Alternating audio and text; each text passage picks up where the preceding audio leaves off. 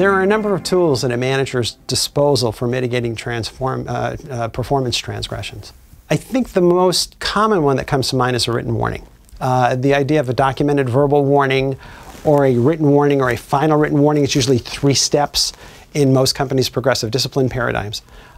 Those are important. They bring to the employee's attention formally that either the performance or the conduct is a problem, it remains a problem, and it sets what the expectations are to fix things going forward. Also important from a litigation defense standpoint that it was in writing, because many judges and arbitrators will say if it wasn't written down, it never happened.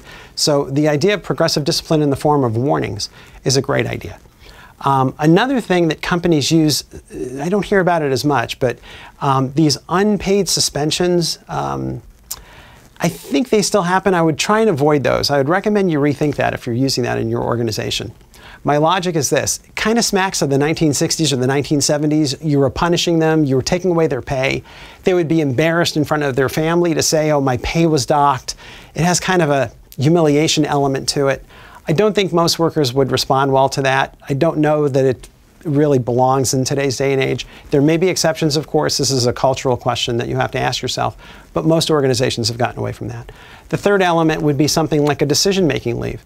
A decision-making leave is a chance for the employee to have a 1-day off with pay chance to rethink whether they want to stay in the organization or not.